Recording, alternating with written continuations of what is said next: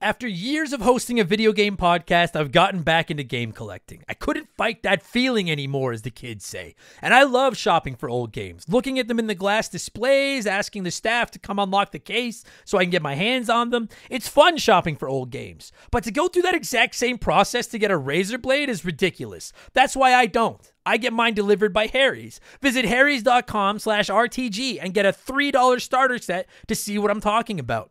Harry saw that trying to buy razor blades was the same experience as trying to buy a copy of Earthbound and said, this is ridiculous. So they started making razor blades as good as Earthbound, but made them 10 times easier and about 1,000 times less expensive to buy. I've said it before and I'll keep saying it. I'm a Harry's guy. I've been shaving with their blades for over 10 years and I can't think of a single thing I don't like about them. They feel good, they look classy, their lotions and shaving gels smell awesome, and they're more affordable than the junk at the store. I rock a beard these days, but I still keep the back and edges crisp and on point, and it's hella easy with Harry's razor blades. You're not a junior high kid with peach fuzz anymore. Don't shave like one. Let them buy the plastic crap at the store and get your stuff through Harry's. Your grandpa would be proud. Harry's blades are German engineered and they have the highest customer satisfaction rating in the industry for a reason. Everything you need for a top shelf shave delivered to your door at lower prices than the stuff at the store. It leaves you extra money and time that you can spend on video games.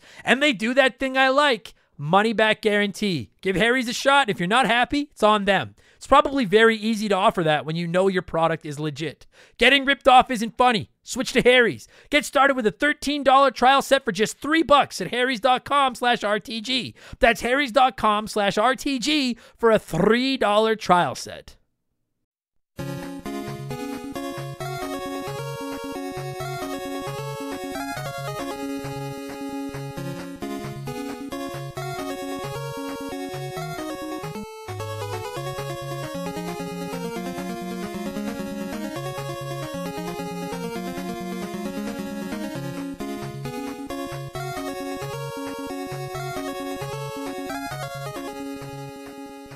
What's up, everybody? Welcome back to Remember the Game. It is my retro gaming podcast where every week a buddy of mine and I sit down and we geek out about the games we played back in the day. My name is Adam Blake. Thank you so much for listening to the show. And this week it is episode 301. And to kick off the climb to episode 400, we're going to cover the game that might not be the most requested in show history by the entire community, but it's easily the most requested in show history by a single person. And that is Little Nemo the Dream Master for the NES. Now, I played this one a little bit back when I was a kid. I remember renting it once or twice after seeing it in one of my magazines and thinking it looked awesome and then firing it up, and I really loved the concept, but I found it pretty tough. If you've never played it, you play as this kid, and each level is one of his dreams, I assume. It's a platformer, and all you can really do is jump and throw candy. But you throw the candy into the various animals' mouths, and then eventually it kills them or puts them to sleep or something. And then you can ride them, or in some cases wear their fucking skin, and you get their abilities. It's a lot more morbid when I describe it like that. As a kid, I saw that like, oh my God, I'm just a kid going around feeding candy to animals and then riding them? That sounds adorable, but then you realize the candy might be killing them, and then you get to wear their skin. But you also get their abilities. If you put on anyone's skin, you get their abilities. So kill me, put my skin on, and you suddenly have no depth perception and be an okay public speaker. It's fucked up. Anyways, you go through each level looking for keys, and then you have to find enough to unlock a door at the end, and then it's rinse and repeat until you get to the final level, get a magic wand, and fight some bosses. It's become a bit of a joke around Remember the Game now over the years that I would never cover Little Nemo the Dream Master. It's honestly been on my someday pile for quite a while now, because I really do have fond memories of it from when I was a kid. I enjoy most of Capcom's work, and this is one of their NES games, so I've got faith in the developer, and at the end of the day, like I mentioned, there's one little boy who has been asking for this episode as often as Bart asked for his spy camera. Shout out to when he gets that reference. So we're going to dive into the world of Little Nemo and the dreams he apparently masters this week. Tough little game, but it's beatable, it's charming, and it's not that long. And we'll get there in just a minute, because speaking of being charming and not that long, it's time for another edition of Remember the Game's infamous intro. Dun, dun, dun, dun, dun, dun, dun. And if you're new to the podcast, welcome aboard. And consider this your warning, I lied. Our intros are kind of long. They're not that long. They're medium long, but they're fun. And you don't have to wear any animal skin to get past them. If you do want to skip them, go to about the 30-minute mark. We'll be in a little Nemo talk. But I recommend listening because we're going to talk video games and stuff. It's a good time. I do have to get my quick plugs out of the way. Let me keep my bills on. We are running a merch sale until the end of July to celebrate 300 episodes. You can save 20% on hoodies, t-shirts, posters, all kinds of stuff at rememberthegamepodcast.com with promo code Molly300. And shout out to my man Joe from 4545 Creative for designing all that merch that's currently on sale. And of course, if you don't like clothes, I get it. You could always consider supporting us on Patreon. You get yourself up to 4 ad-free podcasts each week over there, including our Simpsons podcast, Purple Monkey Dishwasher, my vlogging podcast, The Rambling Idiot, my gaming news podcast, Game Patch, and my second video game podcast. It's a bit of a video game potpourri in Expansion Pass. That one we do rankings. We look back at characters and consoles. We do some comedy episodes. There's a whole buttload of modern game reviews. This past week was Expansion Pass 217, and it was one of our uber popular draft episodes. Now, normally the guys come in and they draft games from a specific console. We've done the NES, the Super Nintendo, the Genesis, but for this one, the 4 gents that have appeared on Remember the Game the most over the years, Chris, Mark McHugh, Tyler, and Bradley McHugh, each had to build a game library using only the games we covered on the first 300 Remember the Games. And as is becoming tradition, here is a sneak peek of last week's episode of Expansion Pass, the Remember the Game Draft.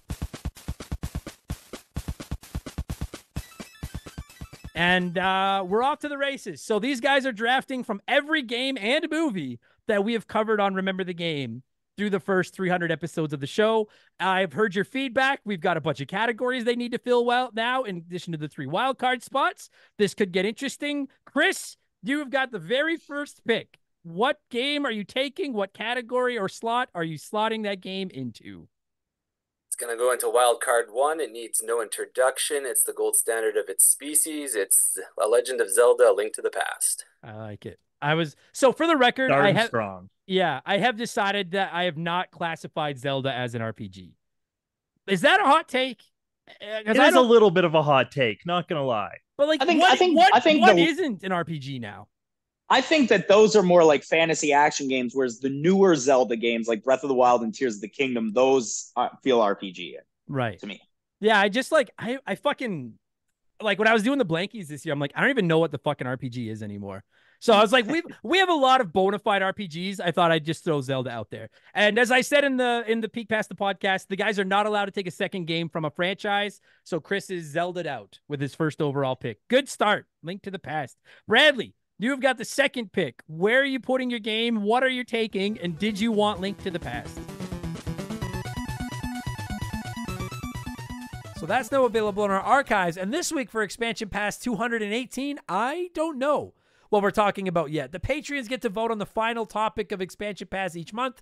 The poll is live right now. It looks like it's either going to be me helping people pick what to play next from their backlogs, or me counting down the 10 Sega Saturn games I'd play if I had to play the Sega Saturn. So one of those will be available tomorrow for Patreons. Again, subscriptions start at $3 a month. You get new shows every week. They're all ad-free. You get instant access to literally hundreds of additional archived ad-free podcasts. Plus, you can join the Remember the Game Discord. You get a chance to vote in our polls every month. You get the ability to submit comments from our shows. You get DM with me. I actually check those DMs, so I'll probably reply to you. And you even get a shout out and get to hear me mispronounce your name like I'm about to do to most of these people. A huge thank you to our newest Patreons, Greg Roop, Mustang 5, William Kirby, Travis Sanders, STFC, Jeff Horn, Raul VP, and Majora 6978. Nice. Thank you all so much for the support, and welcome to Remember the Game Industries, patreon.com/Remember the Game. And to wrap up the sales pitch, don't forget we donate 5% of our income over there to charity every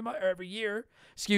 And you can sign up for an annual subscription that'll save you your 12th month's fees. And don't forget, you can also find me over on Twitch whenever I have time to get over there, twitch.tv/Remember the Game. /Member the Game, not remember. Fuck them. Member the Games. Come by and say hi. That's that's enough blowing myself. Let's blow some of you by blowing in some cartridges. It is our opening segment here on the show. I read a few comments and questions from our Patreons, usually gaming related, but not always. And we call this segment Blowing in the Cartridge. He blows all right. He blows big time. That's it, honey. Get into the spirit. Let's blow. Our first blower this week is Amazon Cheese Merchant. Nice pull. Who said, ahoy hoy, Adam. I hope you had a nice holiday and I hope you're enjoying the weather up in Canada land. Do you use any affinity for the Oilers? I think you mean, do you have any affinity for the Oilers? I live in Florida, but I'm pulling for Edmonton for a couple of big reasons. I guess we'll know who won by Wednesday. Yes, if you don't know, I'm recording this the afternoon of Monday, June 24th, and Game 7 of the Stanley Cup Finals starts in about 90 minutes. From the time I'm sitting here.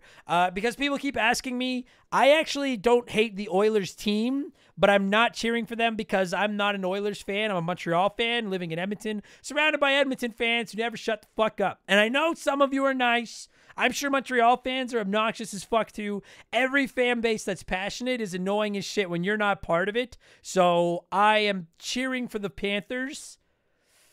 I don't know who's going to... I have money on the Panthers tonight. I think Florida in 6 before the series started, but now I don't fucking know. Either way, for everyone that's been asking, this city is pandemonium right now. And win or lose tonight, the city is going to burn to the fucking ground. So I hope by the time this episode goes live, everybody sat down and enjoyed Game 7. Because even if you're not a hockey fan, Game 7 of anything is fire. I've watched basketball when it's Game 7, and I can't stand basketball. It's the best thing in sports.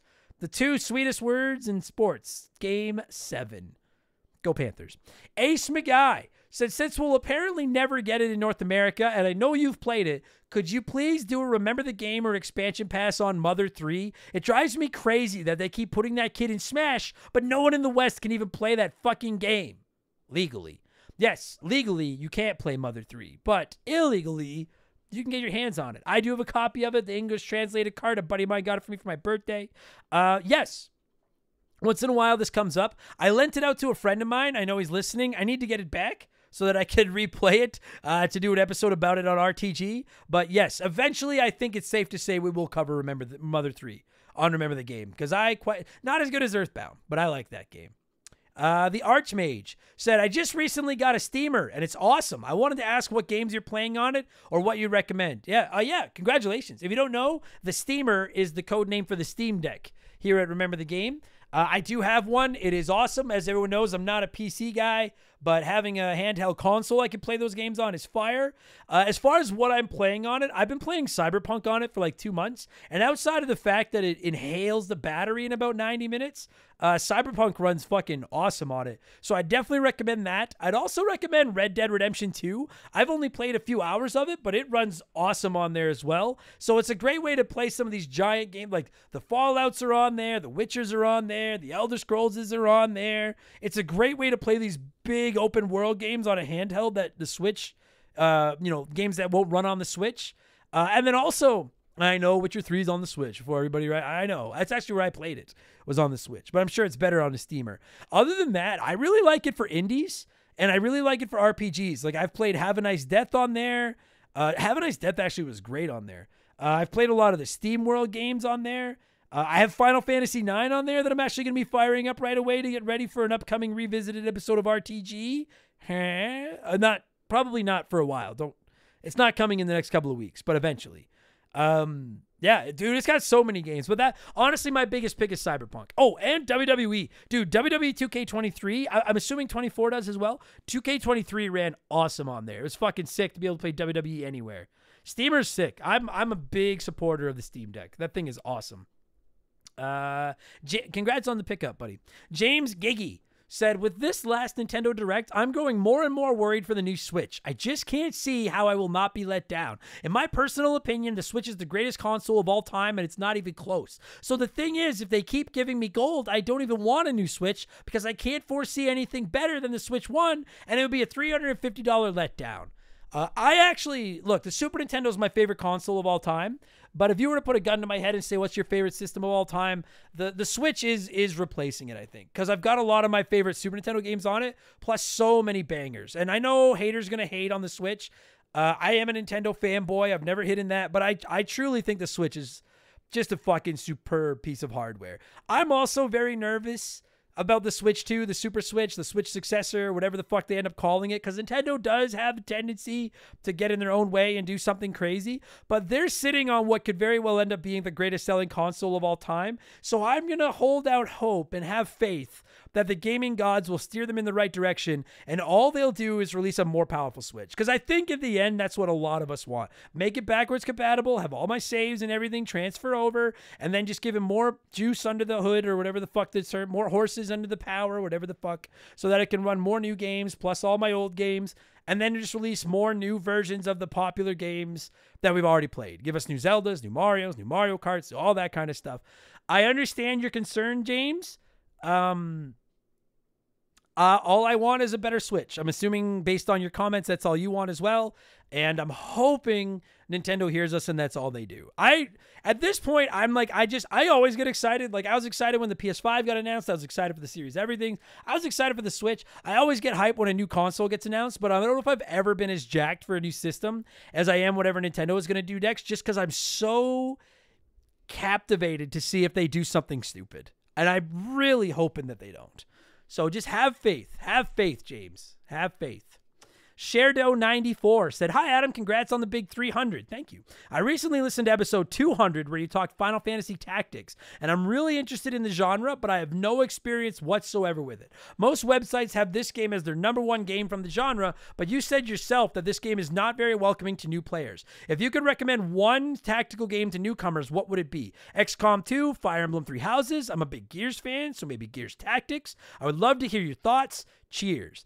Where I started was Fire Emblem Awakening.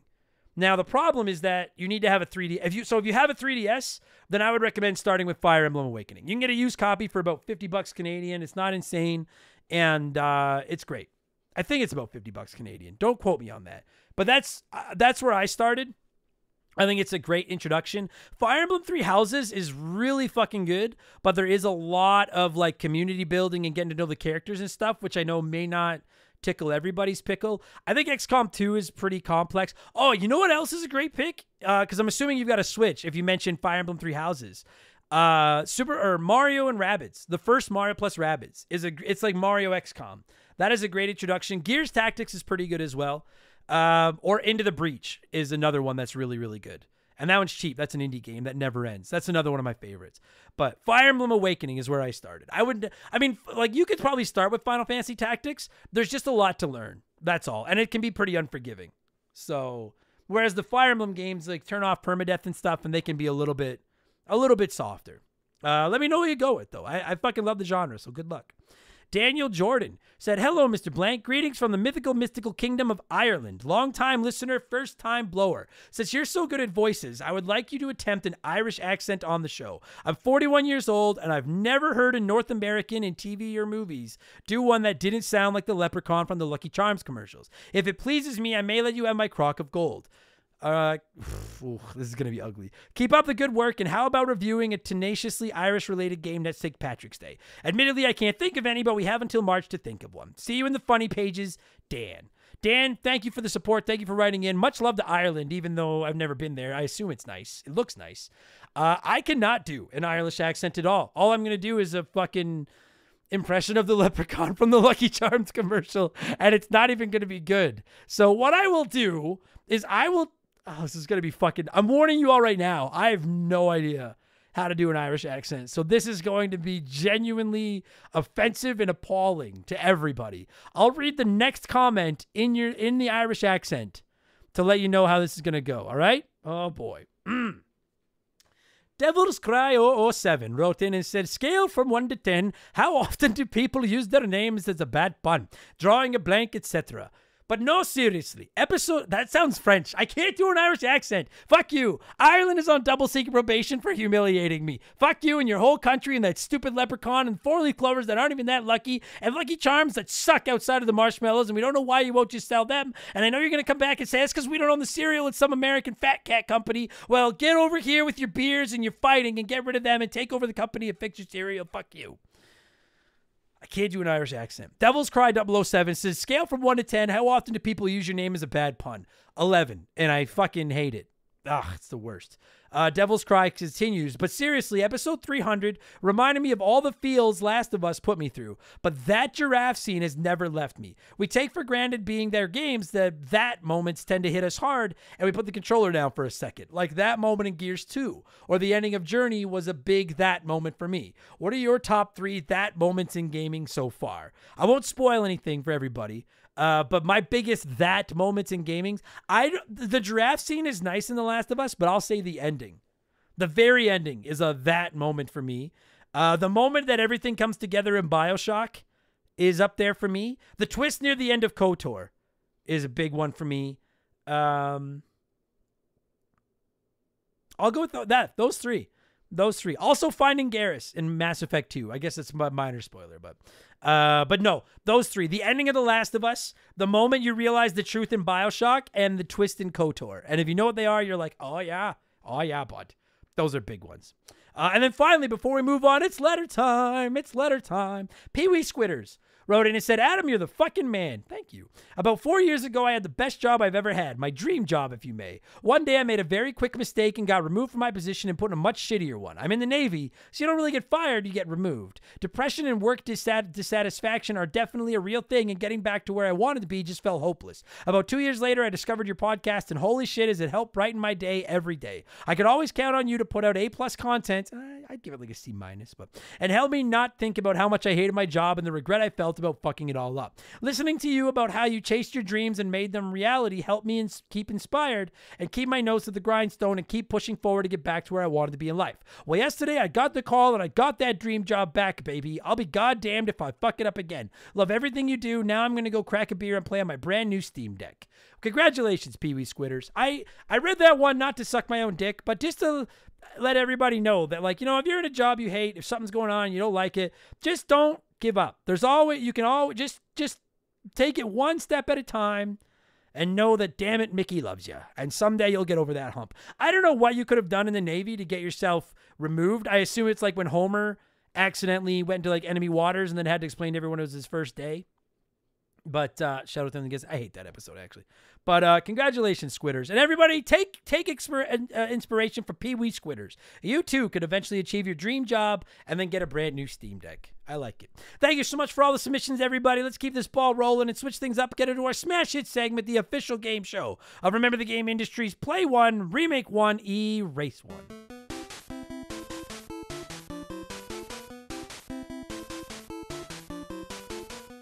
And a huge thank you to Classic Concentration from the NES for unknowingly providing us with the theme music for the show. The rules are simple. Every week I give our patrons 3 retro video games. They can play one as it was released, remake one as a modern game, and the third is erased from time forever. And as always, there's no wrong answers, but there is a right one. We'll get there in a second. This week, since we're talking a lesser-known Capcom NES game, I went with 3 more of them. Bionic Commando, Codename Viper, and Strider. And 32% of you said you'd play Bionic Commando, remake Strider, and erase Codename Viper. So let's see what a few of you had to say here, and then I'll tell you what the right answer was. Justin Combustion said this is an easy one. Play Codename Viper, remake Strider, and erase Bionic Commando. Why? Because I said so. That's why.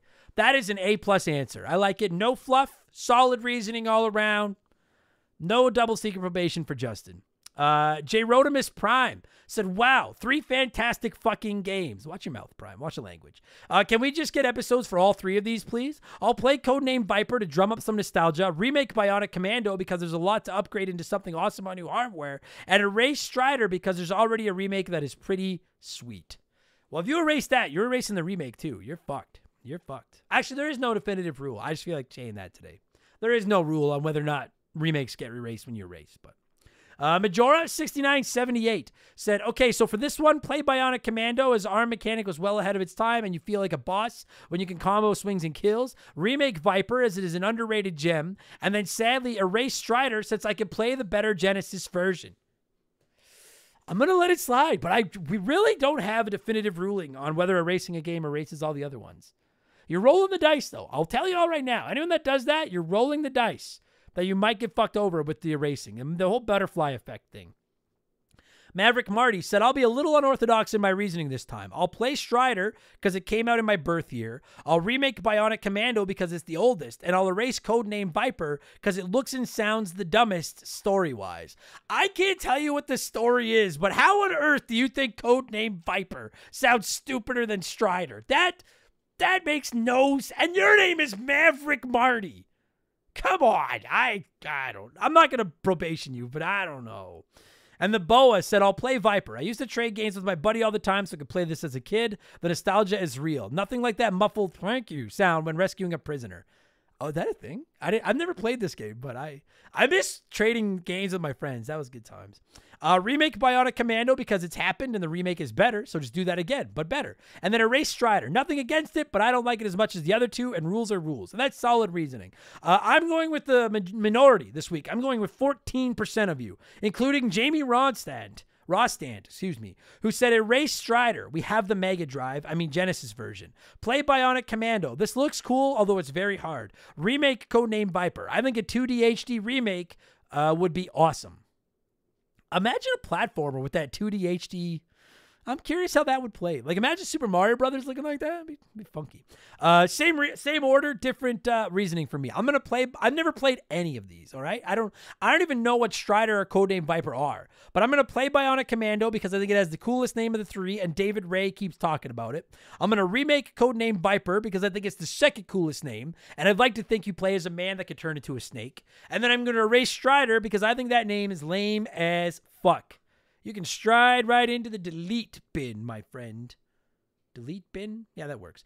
Thank you, everybody that wrote in to play along as always. Speaking of playing, what have I been up to over the last 7 days? Honestly, not much. We've been on the road a lot. I've barely played anything. When I have had time, I have been playing Little Nemo the Dream Master, which you're about to hear about. I've been playing that Prince of Persia, New Crown, Lost Crown, whatever it's called. I haven't had much time, though. I got to get back into it. And I've been playing The Last of Us Part 2 very sparingly, because I haven't played it since it came out, and replaying The Last of Us Part 1 has me hankering for some clickery. And so, anyways. And then I'm about to start Donkey Kong 64 and NFL Blitz 2000 when I get back for upcoming episodes of RTG, which one of those I'm exponentially more excited about than the other, but we will see. Anyway, okay, here's what's going to happen. I need a drink of water. We're going to pause here. We're going to let a sponsor do their thing. And when we get back, it's all Little Nemo the Dream Master talk. All right, we will be right back after this. Now, in the winter, I don't mind staying inside and cooking, or trying to cook anyways. It's cold and dark out there, but it's summer now. I want to go outside and do things. I don't want to be standing over a hot stove cooking away. And I really, really suck at it. Fuel up for summer with Factor's no prep, no mess meals. These things are legit. And if you're someone like me that can't cook to save your life, it's even better. Factor delivers fresh, never frozen meals right to your door. No prep, no mincing, no dicing, no slicing. And best of all, no cleanup. 2 minutes and you've got delicious, healthy meals ready to go. And this isn't like the frozen crap you get at the store. Factor offers over 35 meals to choose from every week. So you've always got options, and they have something for everyone. Extra protein? They got you. Trying to watch your calories? They got you. Keto? Yeah, they got you. Filet mignon, shrimp, blackened salmon. Oh man, they have breakfast options, snack options, tons of add-ons. You can avoid meat, extra meat. It's like having a personal chef without having some weirdo living in your house. And again, just one more reminder, no prep and no cleanup. It's summer. Get out there and enjoy it. Head to factormeals.com/RTG50 and use code RTG50 to get 50% off your first box, plus 20% off your next month. That's code RTG50 at factormeals.com/RTG50 to get 50% off your first box, plus 20% off your next month while your subscription is active. All right, let's talk a little bit of Little Nemo. As always, I like to let you nerds sound off on the game we're covering before my guest and I hog the microphone. And so there was no shortage of comments this week. Let's see what a few of you had to say. Lord Finish said, one of the games from my mom's rainy day stash. An amazing game and one of my childhood favorites. It was something completely new at the time. Graphics were one of the best I've ever seen, and the whole animal suit thing was awesome. It was literally like living the dream for a small boy like me. You know what? I actually agree with a lot of that. This really does have that. I know it sounds hokey, but you are right. It really is like living a dream. You get to like hang out in a world where you get to take over animal abilities and eat candy. It's pretty dreamy. Carbon Fiber Zombie said, hell yes. This game is amazing and creative and nothing else like it. We ended up getting an NES in a garage sale after getting our Super Nintendo, and it came with this game, Top Gun, and some Bugs Bunny puzzle game that no one remembers. The fuck they don't, because that's probably Bugs Bunny's Crazy Castle, and that game's fucking awesome. So you shut your mouth, Zombie. Anyways, Zombie says, I loved riding the animals and their special abilities. Also had no clue this was a licensed game of a cartoon movie. Great pick, and I'm stoked about the podcast. I actually just found out it was a licensed game based on a movie just now, so I didn't know that either. That's bad. I have to look this movie up now. Coda Blaze said, looking back now, that completely black background was a bold and unique design choice that young stupid me could never have appreciated the value of. It was such an exciting game to go to bed thinking about as a kid. I actually like that a couple levels have the solid black background. A, because I think it adds to the level, and B, I think it probably makes the game run smoother. So not every level has it, but I like that solid black background as well, actually. Archangel Otaku said, I'm just going to say it. It's a great game, but damn that train level. I agree with that. I hate that fucking train level. You and I are on the same page on that one, Otaku. Fuck that train level.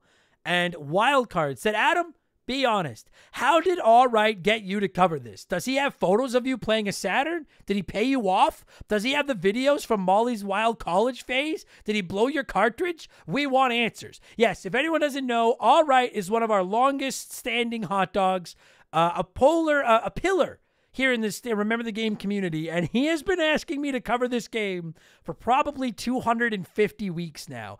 And I know in the early days of the show, I used to say, hey, if you'd like to come on the show, shoot me a message. I still get a lot of messages about that. I can't accommodate everybody anymore, so it's very rare that I bring people on the show. And I want to make this abundantly clear to anyone that's paid to get on the show. I don't want you to feel hosed or anything like that. The fact is, I know a lot of people have been on me to cover this game. I asked all my friends. I didn't have any regular guests come on the show. And I just felt like this guy, Awright, has been such a rock solid, contributing, nice, beloved is maybe a strong word, tolerated member of the community for so many years now that I said, you know what, Andrew, come on the show and I'll finally give you a chance to explain to the masses why this stupid game means so much to you. So I am going to cue up some music, and when it stops, Awright and I are going to talk Little Nemo the Dream Master for the NES, which originally released in North America in September of 1990. Enjoy the podcast, everybody. Let's go.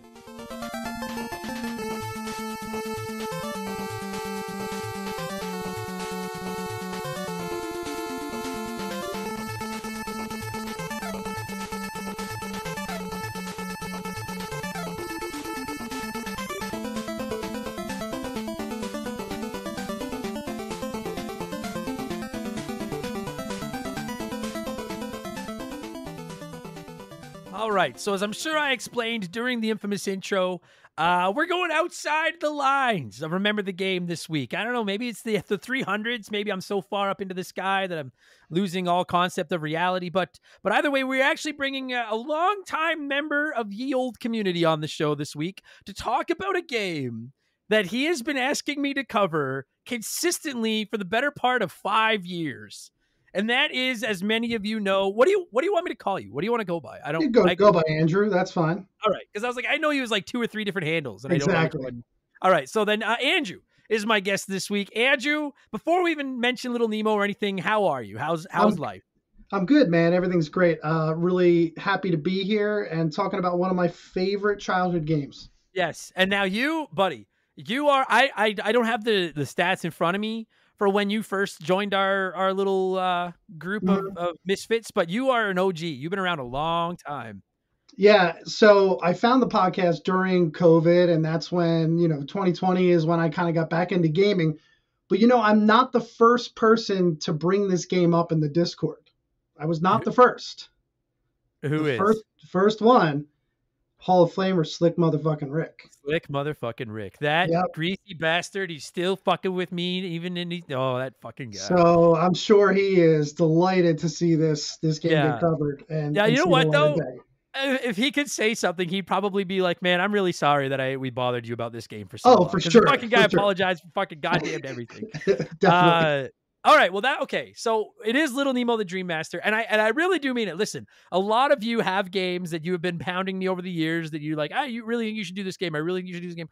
I can't think in the 6 years this show has existed, I can't think of a game that I have been more consistently asked for than Little Nemo the Dream Master. And I like this game. I'm not poo-pooing. Yeah. I have no ill will toward this game. But let me ask you, my friend, you've waited for this moment. What is it about Little Nemo the Dream Master that just tickles your pickle like it does?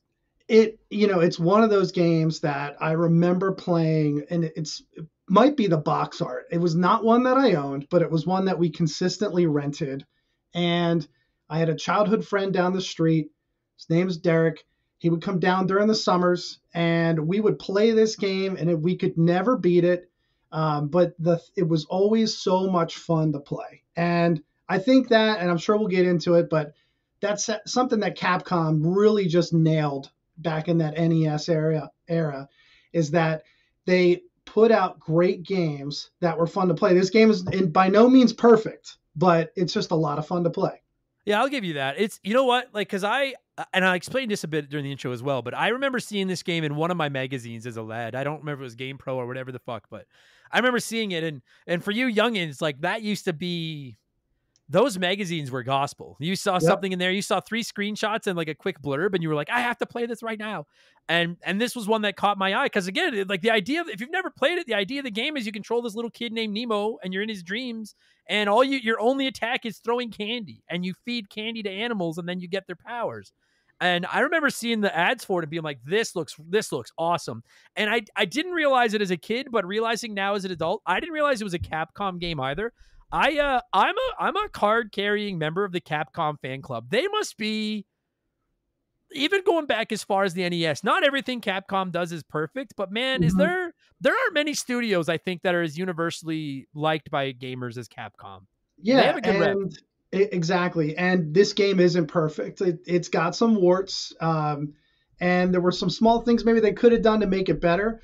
But it looks awesome. It sounds awesome, and it feels great when you play it. It feels really good. Like, some of the design choices were maybe not the best, but they had it figured out, man, by the end of the NES era here. Yeah, I agree with it. It does play really well.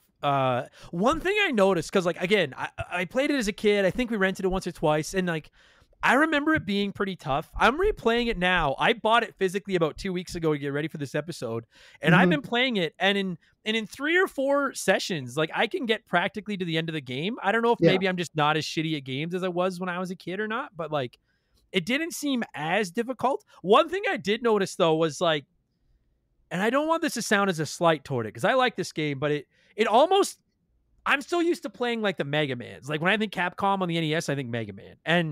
And playing this, like, there's not, it kind of felt like they developed it in like 6 months. Like, and I don't mean that in a bad thing. It's not a bad game, but like, it's not super deep. It's not, there's not like the levels, you can beat it in under an hour if you know what you're doing, which you can do with the Mega Man games as well. But like, I wish they had made more of these, because I'd really like to see what they could do with a sequel or something where they had more time and maybe a bigger budget to spend on it, you know?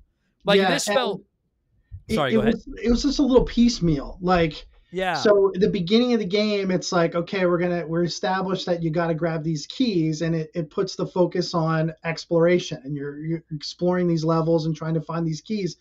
And it feels very open, like not like an open world, but Mega Man is very linear. In this game, it feels open until you realize that there's really only one sequence to get the other animal captures, which are basically your power-ups to get to certain areas and get keys. And it looks open, but once you know it, it really doesn't play open. And like you said, you can finish it in under an hour if you know what you're doing. Yeah, and I agree with that. It really gives the allure it gives the I don't know what the word is. It makes you feel like it's got more freedom to it than it does. Not that it's bad. I'm not saying that's bad. It's a fine game, but you are right. It just, like, So I don't know for how many people that know, I know I don't do a lot of history lessons on this show, and this isn't a history lesson, but like the NES was a goddamn phenomenon. And Nintendo put every gamer was trying to make or every company out there was making, that's why there's so many shit games on the NES, because every game developer under the sun was like, get games out as fast as possible and get them on the NES, like sell. And by Capcom standards, I felt like this one kind of came across like they were like, we have, like you said, piecemeal. They're like, we have a little bit of spare time. Let's throw this game together and get it out there. Still better than a lot of the junk on the NES. Yeah. But it did feel like something that they, like, someone wrote in and mentioned how, like, in the first level, the background is solid black. And I think that works because it's nighttime and it makes everything else pop. But I do also wonder if a little part of that was like, that'll speed things up. Like that, you know what I mean? I don't know. Well, I don't know. I agree. And when you get to the second level and they have that, more detailed background, the sprites are all flickering like crazy, and there's a lot of slowdown in that. Like you saw, especially like in Mega Man 3. Part of that origin might be because, so this was like an early 1900s comic strip, and then they made a movie in the late 80s about it. I did try to watch the movie for this, and I got about 5 minutes. It was mostly Nemo screaming the whole time, like on his bed as it's flying through. I'm like, I can't do this. I can't watch it. But this came out right after that. So I don't know if they were trying to get this out to pair with that movie or what. And that could explain it. But it's like you have this key exploration mechanic, and then later on, they completely ditch that and they explain it away for some reason, which I'm not really sure why either. And the game completely changes, 2/3 of the way through it. Yeah. Yeah. That's fucking weird too. I agree. Yeah. People have mentioned this movie and I was like, fuck, I wonder if I need to look up this movie or not. But that makes me less inclined to watch the movie. I try. And some people say it's good, and it looks good, and I think it does capture what they were going for as far as the original comic strip goes, but it just I didn't have the patience to sit through it. It wasn't something that was on my radar to do other than for this, and I tried and it didn't work out. That's fair. Yeah, I have to say I'm not exactly like smitten with seeing this movie, but maybe someday. It's a video game podcast, so I was like, well, I'll just focus on the game. Yeah, you're fine. You've already done more prep than I usually do, so that's fine. But speaking of prep, I have played this. I have gotten right to the end. I remember thinking it was hard as a kid, and we're going to talk about the levels and stuff. I remember thinking it was hard as a kid. I remember people saying it's hard. When you Google it right now, like the Wikipedia page and stuff, some of the reviews are like, it's too hard. I have to say, man, it's not that it's easy, but like by NES standards, this isn't that bad. Like Mega Man is harder than this is. Yeah, for the most part, I would definitely agree. I played this the other day. I played this back to back with Mega Man 3. And Mega Man 3, I was sweating a lot more during that. Once you know what to do in this game, it's really not too difficult, except for like one or two spots. There's one spot toward the end that gets really tough.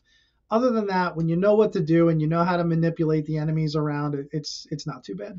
Yeah, because that's one of the things. Like it's respawning enemies are nothing new in NES games.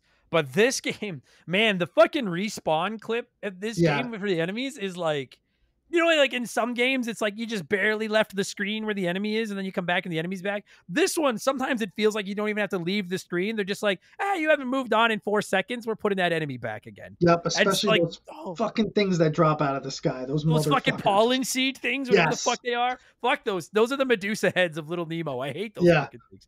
But what offsets the difficulty is first of all, it does have the infinite continues, which I have to say, huge fan of NES games that include infinite continues. I don't think lives have a place in gaming in 2024, but obviously on the NES they did.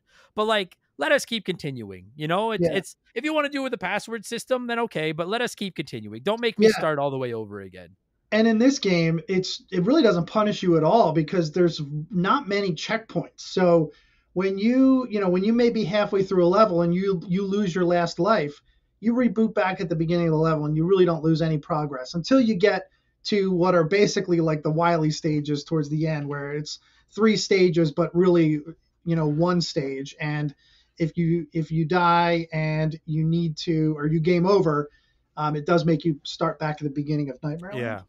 Well, and like you mentioned, so much of this game I found, like when I first started playing it, I was like, fuck, this is tough. And then you play it a little bit and you realize that a lot of it is, so like the object of each level is to collect a certain number of keys. And like, and it's when you've never played it before, you actually don't know how many keys you need. And it can be a little bit infuriating when you get to the end of the level and you've got 5 keys. And then it was like, oh, you need 6. Haha. And you have to go back through the level and find that last key.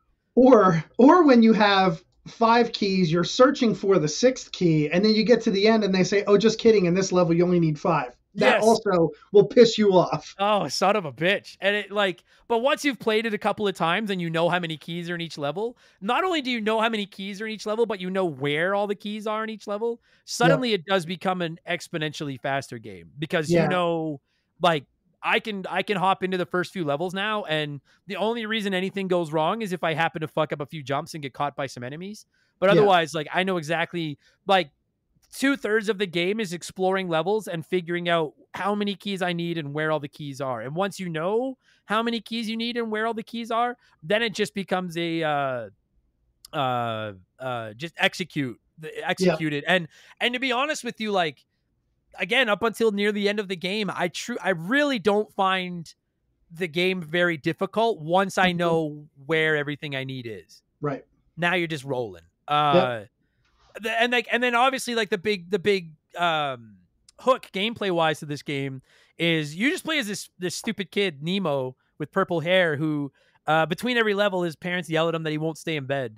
And I gotta say, his parents seem like half-assed alcoholics that are like downstairs, and they're not actually going up and checking on their kid. They're just yelling at him to go back to bed over and over again. Yeah, and you know, I think the first one, it's like he's in bed and they're telling him to go back to bed, and then he's in bed later on and they're telling him to get up. It's like, what the fuck do you want me to do, Mom? Yeah, like, what do you want? Like, listen here, you fucking half-ass parent. How about you go check on your goddamn kid? Yeah, I agree. Those little cutscenes mean. I have to say, the story of this game means fucking. Oh my god! To me. Oh, like I don't get it. Like, so you're just a kid dreaming and feeding animals candy, and then all of a sudden at the end of the game, there's like a giant fucking blurb of story right before the end. Yeah, so if you let it go at the beginning, there's like a little cutscene at the beginning, which it's actually decent. And there's a clown that comes into your room on a blimp, and he tells you that you need to go to Slumberland to be a playmate for the princess. And right away it establishes that girls have cooties, because the only thing that makes Nemo pause to get in the blimp with this random clown is that it's a girl, and it'd be weird for him to be a playmate with a girl. Then the clown says she's not just a girl, she's a princess. And he's like, well, anyway, she sent me here with a bag of candy. And then Nemo says, oh, I like candy. Anyone who's smart enough to give me candy can't be bad. And then he gets into the blimp. Like, the only thing that's missing from making this a nightly news special is like a white van or something. Yeah, no shit. Well, it's because to be fair, when I was a kid, I don't ever remember my parents telling me not to get in a blimp with strangers. Like a van, yes, but a blimp, I think my dad would have been like, take your chances. You don't get to go up on a blimp often. Go see. Yeah, he's like, let's go. I'm out of here. It makes no sense. So. And then you're basically just going from level to level in these dreams, feeding animals candy.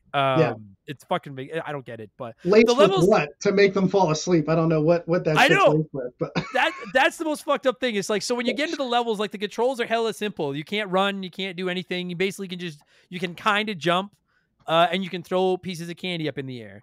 And there's all these weird monsters and animals and shit walking around in these levels. Like the first level, you're in like the mushroom forest or whatever the fuck. And when you throw the candy, it has one of two reactions. If it's an animal that doesn't want to eat it, when it hits them, it just like stuns them for a moment, and you can try to sneak past them, but that's it. Or if it's an animal that'll eat it, they'll start chewing it. And if you throw them 3 pieces of candy, like Andrew said, for I don't get why, but it puts them to sleep. It kills them. I don't know. It knocks them. Like I know dogs aren't allowed to eat, like they can't eat like licorice or something. You can like kill them. So I'm like, maybe that's what this candy is doing. I don't know. Yeah, but it doesn't quite kill them, because then you can, you get to ride the lizard like Yoshi. So it still is living somehow, but this candy has manipulated it in a way that it is now yours. Yeah, and I really do, like, I think at the end of the day, that's kind of the crutch of the gameplay in this game, is the ability of, like, especially when you're playing it for the first time, it's not knowing what animals am I going to be able to feed candy to and take control of in this level, because it's all kinds of different, like, it starts out, it's like the frog thing, and the mole that digs and the lizard that can climb walls. But then like eventually like there's bees, there's fucking gorillas, there's fish, there's all kinds of animals that you can take control of. And I think that really like it to be honest with you, if there wasn't for the animals and their abilities, it'd be kind of a boring game because like he doesn't move fast, he has no attacks, he just has a shitty jump and throws candy. Like Nemo's kind of a bitch. He definitely is a bitch, but he even says like in the game, like when you get into it later on, he's like, well, I can't go, free the king of Slumberland. I'm just a kid. Like, I don't know what the fuck I'm doing here. Yeah. But with that being said, like it controls really tight. It does. I think the controls on it, like he moves slow, but he is also a kid in this foreign world. And I think they do a great job of capturing that like this kid really doesn't belong here and he needs help to get through each level. And you're not able to do it without the use of those animal friends. And like you said, I think you nailed it, that's really the crux of the gameplay is finding those power-ups. And a lot of them are fun. They're fun to use. Not all of them. Like the mole sucks. He's only in that first level just to dig down and find that one key. But some of them are a lot of fun, and that is what makes the gameplay of this enjoyable. Well, and you're right. Like it does control well.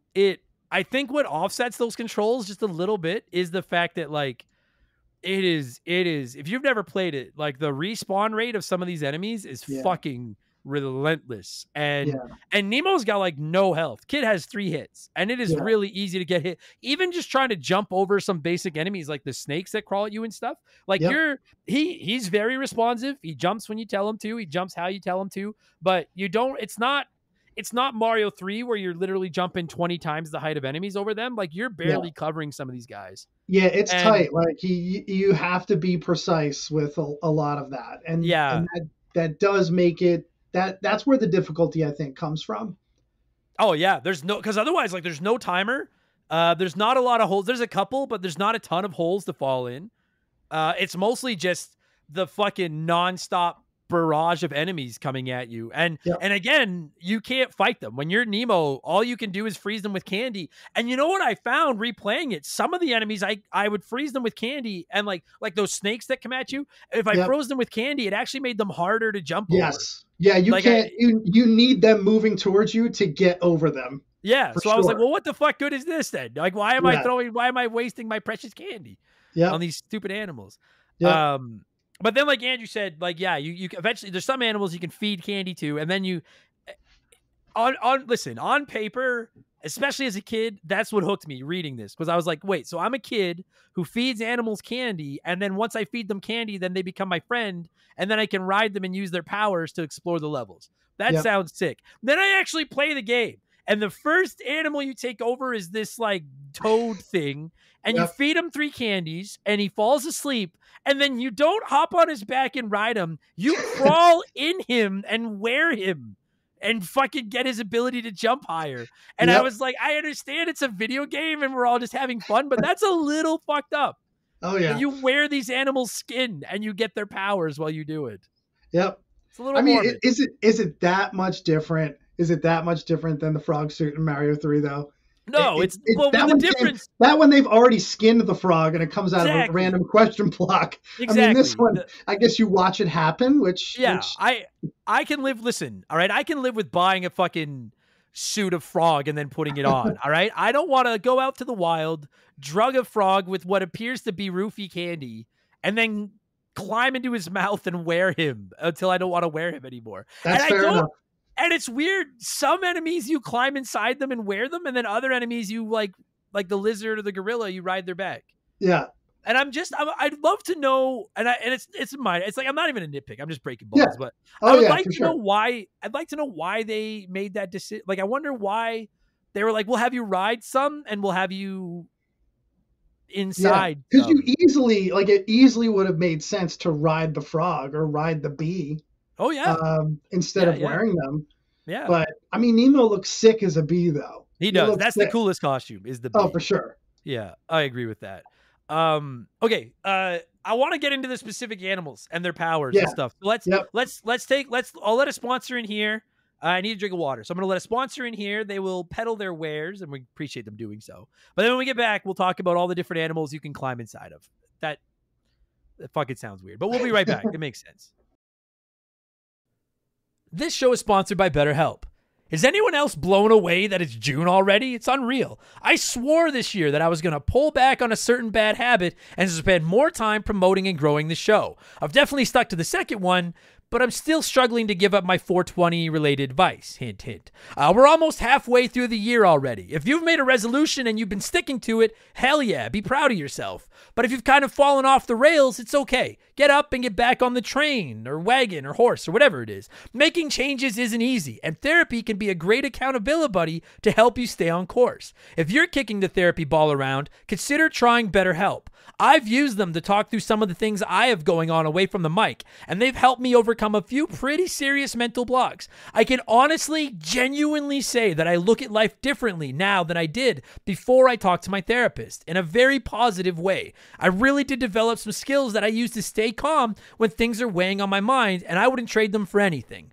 And what was great was BetterHelp is all online. As you might know, I stay pretty busy, and being able to talk to my therapist from my office when I could squeeze it in was huge. I met with my therapist over video, but you can do it that way, over phone, or even just chat if you want. And if the therapist you're paired with isn't a fit, you can swap out anytime. Take a moment. Visit BetterHelp.com/rememberthegame today to get 10% off your first month. That's BetterHelp, HELP.com/rememberthegame. Okay, so I don't know the final tally, but there's there's probably 8 or 9 animals that you can ride or ride in or ride on. Minor thing, but I found it, I don't know. I don't even know. It's not even a criticism. I guess you need to have enemies, but there's enemies in the game where some of them, you're like, man, I wonder what'll happen if I ride that animal. And then you realize that there's some of them you can't. And minor thing, I guess, because you had to have enemies, but I can't help but wonder with some of them, I wonder what would have happened if I could ride that? I don't know. Do you know what I mean? There's a few. Yeah, the ones that you can ride are pretty docile. They're just kind of hanging there and just shuffling back to forth. Yeah. Versus the other ones that are coming at you ready to kill you. So it is obvious, I think, which ones you can capture and which ones you can't. But yeah, some of them, I think the snake would have made, could have made a cool level. You could have made a cool level out of that. Giving it an attack versus just having it come at you. But. Yeah. Well, and like you said, as a kid, I think it was a little bit more man, I wonder what I could do with these. As an adult, it's pretty, you throw a piece of candy at them. And like you said, the ones that are going to, the ones that you can't ride are usually the ones coming at you quickly trying to kill you. And then the other ones are just kind of standing there and you're like, all right, that one seems friendly. But then when you throw the candy, either it hits them and they just do a little stutter and they're stuck for a second, or they do the giant chomp.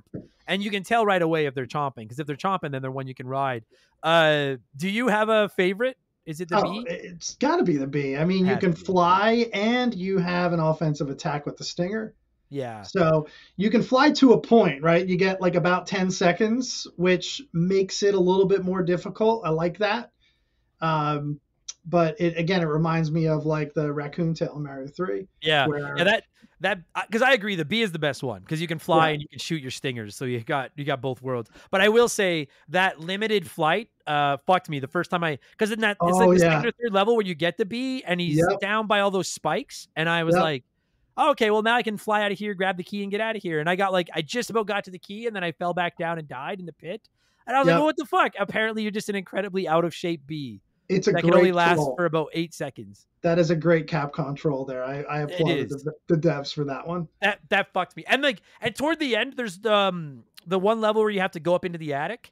Oh yeah. And many a time I would try to fly up there with the bee, and I would come up one push short, and he'd fall all the way down, and I'd have to find the right place to jump off of to be able to fly up there before I ran out of gas.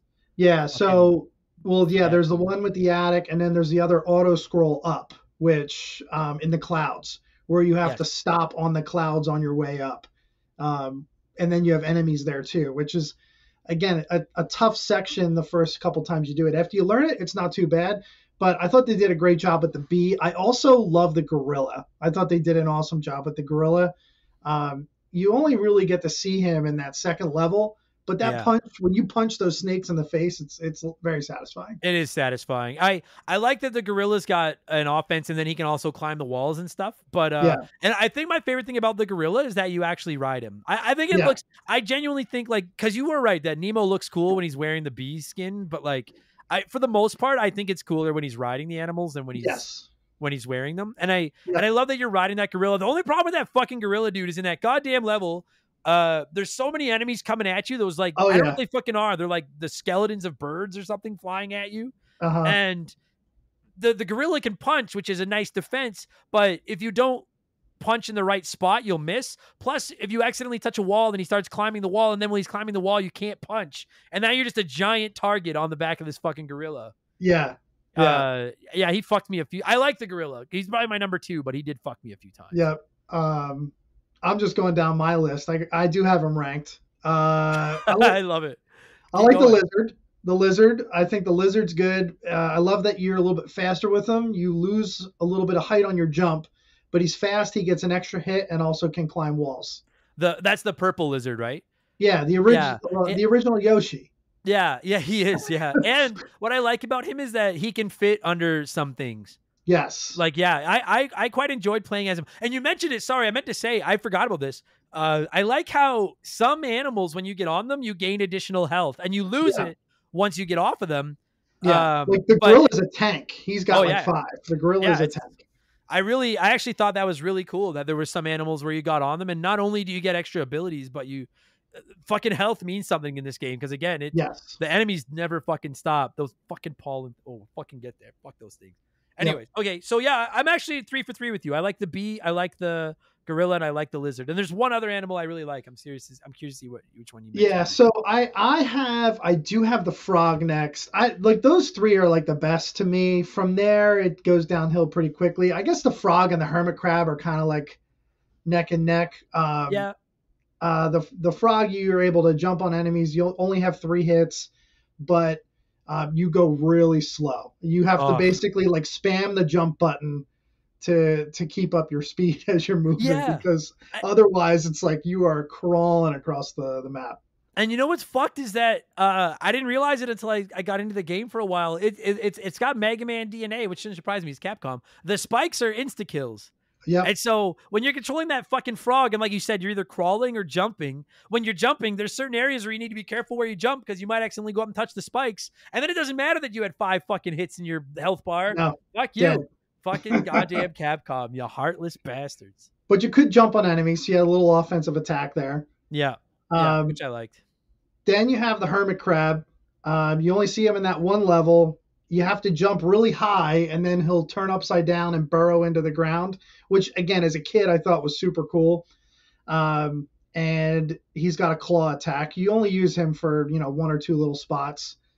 After that is the fish, which he swims awesome. No offensive attack, but he's got 5 hits, swims really fast, makes some of the sections in that water level easier. Does it not seem odd to you? Like, because I like the fish too, but the fish has it looks like he's wearing boxing gloves. Yes, I know. So I think he should punch. Right? I died because I assumed he attacked, and then I was like, what kind of stupid fish are you? Like, you deserve to die, you dumb. And to all the people who make the jokes about about Nemo, like which Nemo, that fish actually looks a lot like a clownfish, like little Nemo, or like Nemo from Finding Nemo. Yeah, so, except that fish didn't wear fucking boxing gloves and then refused to use them. Fucking stupid fish. He needs to put that fish into Punch Out. But how fast he swims is handy because Nemo is slow as fuck as a swimmer. And those goddamn tadpole enemies, they just all they do is swim fast and follow you like right up your ass. And that fish they're makes like it easier those to get away. floating spores of the sea. Like they're the same as those guys who float down and get you. Who, if you played this game, Adam's already bitched about them 3 or 4 times. I hate the tadpoles are right on the same level. Yeah, those tadpoles can go fuck themselves. So then next, and this might have been the one that you like, I fucking hate that mouse. What? That is the one. How do you hate on the mouse? Listen, I'll take this. The mouse is adorable. He can climb walls. He's fast. And while you're riding him, for some obtuse reason, this mouse just has a mallet with him. And so when you ride him, you get to swing the mallet. It makes no sense, but I'm a huge fan of it. How can you not like the mouse? I fucking hate the mouse. So the hitbox is giant. The hitbox on the mouse is giant, and the hitbox on the hammer is minuscule. So like when you're trying to break those blocks, like when when you have to break like the second block from the ground, yes, you gotta like jump, you gotta time that, and it's such a fucking bitch to do. It's not like you'll die there, but I can't stand that. I can't stand the hammer or the mouse. Fuck them. Just should have been a gorilla. Wow. I mean, I love the mouse. I will concede when you're trying to, because like that whole level, I hate that fucking level. That's my least favorite level in the game, other than the train, is that one where you have to like, because it's there's one level where you're in Nemo's house. That's my favorite. We'll get there, but that is my favorite. And you need the mouse at one point, and you have to punch down these bricks to break through with your mallet. And I will agree, hitting the one on ground level is easy, and hitting the one at the top is easy. But for some reason, making contact with that second brick from the ground is borderline impossible. Oh, it's infuriating. And my hate for the mouse is mostly irrational. Like I will concede that. Fuck that mouse. Hate him. Oh man, that breaks my heart. I love the mouse. I wish he was in more levels. And it makes sense where they had him, right? It makes sense that he would be in the house. In an attic. Like, absolutely. Yep. And then the mole, terrible. Yeah, the mole is garbage. Like it's nice that he can dig, but he is so fucking slow. And he can't even jump. No, he doesn't jump. He's super slow. The only thing you can do with him is dig in the ground. And the worst part is when you're digging in the ground with him, there's no enemies, there's no timer, there's nothing that can hurt you. It's just slow and boring. Yeah. It's just and like slow all they had to do, like let him climb a wall and let him attack with his claws. And then he would not be the worst animal of the Nemo kingdom. Yeah, he is by pretty far shitty. He is. Yeah, he's fucking hot trash. I can get on board with that. I hate that fucking mole. I don't particularly enjoy the hermit crab because I find in some ways he's like the mole of the sea because he also digs incredibly slow, but he's nowhere he's nowhere near as slow as that fucking mole is, man. And he's got pinchers that work and that can kill shit. So it's at least you get a little bit of an offensive attack. Yeah, fuck as a trade-off. Yeah. What a crappy animal. They should be extinct. What a fucking shitty animal. Yep. Anyway, I think that's all of them, isn't it? That's all of them. I think that's all of them. Yeah. Yeah, I quite enjoyed most of them as well. That mole fucking sucks. I like the mouse. I think you're out to lunch, but that's fair.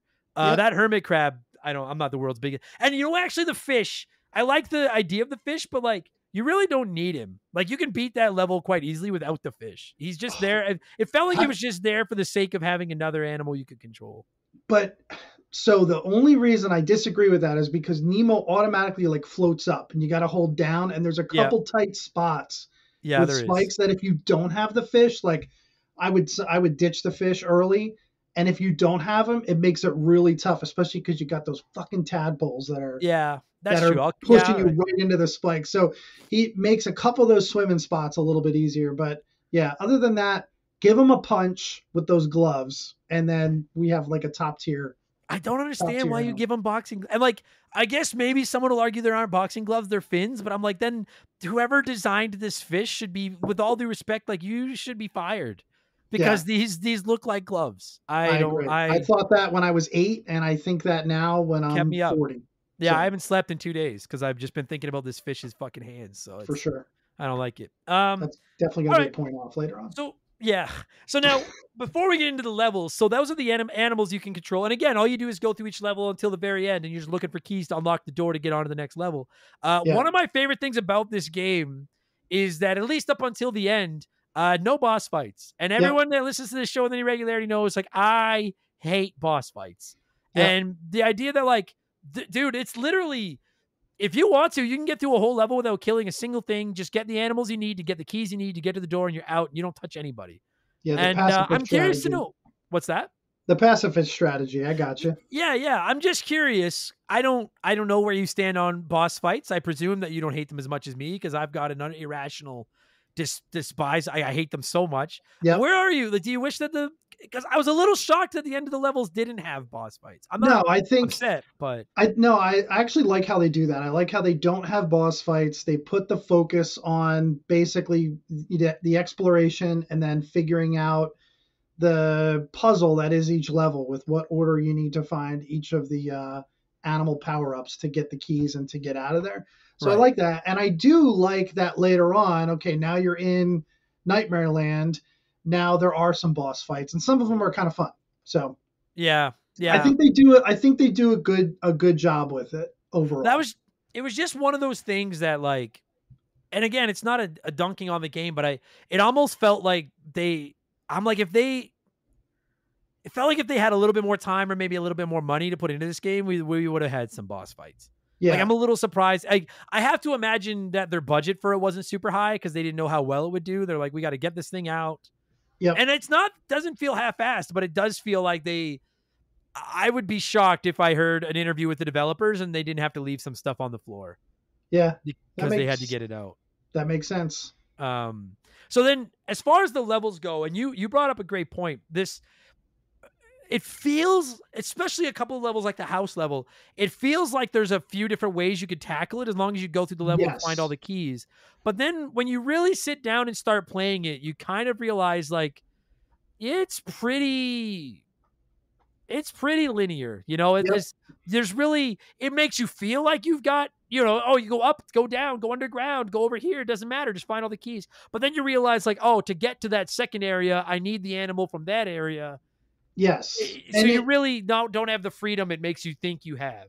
Yeah. And I mean, in a lot of ways, and when I say, when I'm talking about Mario 3 or I'm going to say DuckTales, like I'm not putting this game in the same stratosphere as some of those are really considered in, but I'm just kind of using them as comparison. So sure. In a lot of ways, I think that's kind of like DuckTales where you have some options like, okay, this level you can go up or down, but ultimately you end up kind of in the same spot and you may have to go there to get something to help you move forward.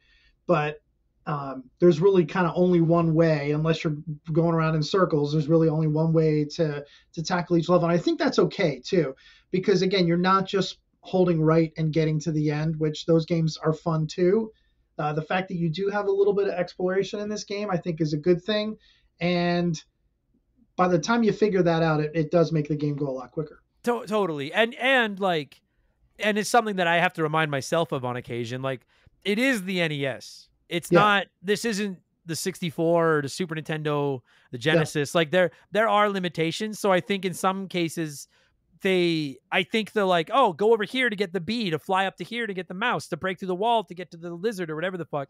Yeah. I feel like sometimes some of that is put in place as like artificial freedom. Like it makes it feel like there's more than it is, but it keeps it within bounds of what the NES is capable of. It does. And it's fun. Like it's, I know like we've been critical on a bunch of things, but the gameplay for the most part doing those things is fun. It is enjoyable. And especially the first time you're figuring them out, you feel accomplished and it's, the gameplay itself is enjoyable. I agree with that. It is enjoyable. And I like that the levels aren't super long because if you do die, because again, Infinite continues, the only penalty for dying is you lose the keys you've collected, but the keys are always in the same spot. So now when you reload up your game to keep going, it's almost not a penalty at all. Cause you're like, okay, well, I know I got to go up here and get this key and go over here and get this key. And then it's back to trying to solve the rest of it. It's very much, it's so funny because as a kid, like you said, we rented over and over, you played over and over. And now playing it, I'm like, it's not by no means a bad game. I like this game, but I was like, this is like I could, if I just sat down and focused, I could beat this game in a day and be like, all right, I'm done. Yeah. There's not optional ways to go and find the keys. There's a couple levels where there's more keys than you actually need. Like the train, fucking train. We'll get there. But for the most part, it's a pretty straightforward. It's an NES game, and I'm genuinely shocked that people talk about it being as tough as it's talked about, because I'm like, I don't think this has anything on like Castlevania or, it's completely agree. I think it's fair. I think it's tough but fair. The only thing that's a little bit cheap about it is the occasional respawning enemies, like those fucking pollen seeds that are just keep falling from the fucking. Yeah, yeah. This is one that if you want to get into a game that everyone thinks is hard, but it's not really as tough as it is, play this one, and it'll boost your resume a little bit. Yeah. Every time you play it, you'll figure out one more level, and then after 3 or 4 sessions, you'll be like, "Oh, okay." Yeah. Now, I will say, to be fair, I can't. As of this recording, I can't beat it. I can get right to the end segment, but Yeah. it does have a pretty nasty difficulty spike at the end. Yeah. Yeah, so like talking about levels, like the first level it's really not too tough. It's mostly again exploration, finding where those 6 keys are. I think there's also another spike in level 2, another difficulty spike in level 2. Sorry. As a kid, like I kind of got stuck there. Right. On the note of level 2, though, one thing I like about this game as well is that not every level, but in some levels, when you first start the level, a character will come up and talk to you and just give you like some, and usually it's a tip, but if you're not paying attention, you blow through it. And in the second, I think it's the second level, the guy comes up to you right away, the character, and they're like, "Oh, I have a friend who lives at the bottom of the water who wants to talk to you." And so then you dive into this water, and the first time I played through it, I didn't bother going down to the bottom, and then I couldn't find a key. Then the next time I played it, I heard what he said, and I was like, "Oh." So then I swam down to the bottom of the water, and then there is a creature living down there, and then that creature tells you that you need the lizard who's up at the top of a tree. And then you realize once you get on the gorilla, you can climb the tree up to the... And it really well done, because just minorly hidden things, but you need to listen to what that character at the front is saying to figure out where they are. I liked that. That was well done. Yeah. Yeah, the first time you just jump right through that water and get out of there, and then once you know that you need to go down there for that second hint, you see the bottom of the water that's open, and you can swim down to that, and that brings you to the screen. So that really was well done. And then once you know, you don't have to go back there again. But now one thing too is with that second level, and you mentioned this earlier, the background isn't black; it's like purple, like they've drawn like mountains or something back there, and it looks nice. I think it actually looks really sharp. But boy, you do see the game. The game chugs a little bit. Whereas when it's against that solid black background, it is silky smooth. Yep. It has a little bit of a tough time. Again, very comparable to Mega Man 3, where there's a lot of slowdown, like Top Man staves, that type of stuff, where it chugs along when there's a lot of sprites. And the sprites in this game, they're big, they look good, they're detailed, and when you have so many fucking enemies on the screen, it does make it slow down a little bit. Yeah, she chugs. At times, she chugs. So anyway, sorry. So the first level, you're in like that forest with the mushrooms. It's pretty easy. The second level, once I listened to what that guy had to say, I didn't find the second level too bad. Yeah. But you do need to read what he has to say. Otherwise, you'd never realize, go to the bottom of the water, then get on the gorilla and climb to the top of the tree. But it's also those things that like once you know that they're there, then your second run through is so much faster because you don't have to talk to anybody. Yep. So that's, and then, the third level is that fucking train. So it's tough. So that's an auto scroll, and that is a cool way to do an auto scroll, though. That you're getting on, you're getting on the train, getting on the toy train, and I think it's called the House of Toys, and you're basically going across this train from one part of the level to the other part of the level, and there's all sorts of the planes. Now I think the planes are pretty consistent with where they show up and which ones dive bomb you and which ones don't. But the thing that always gets me, and I have not beaten this game yet without dying, and most of the time it's my deathless run ends very early, because sometimes those grenades that those balloons drop, they drop early or they drop late. You don't know when they're coming. I think it's totally RNG. Yeah. And it's tough. That's frustrated the shit out of me. Those fucking hot air balloons or whatever they are that drop the bombs on you. And it's like, you're right. There's just, same thing for me. I found my best strategy with them is to just balls to the wall and try to get past them as quick as possible. Yeah. There doesn't seem to be any rhyme or reason to when they're going to fucking drop. And it can be goddamn. And again, you're on this auto scrolling train. You have 3 hits and then you're dead. And my big beef with that train level is that you don't get to turn into any animals. It's literally just trying to stay alive on this train and avoid everything that's coming at you.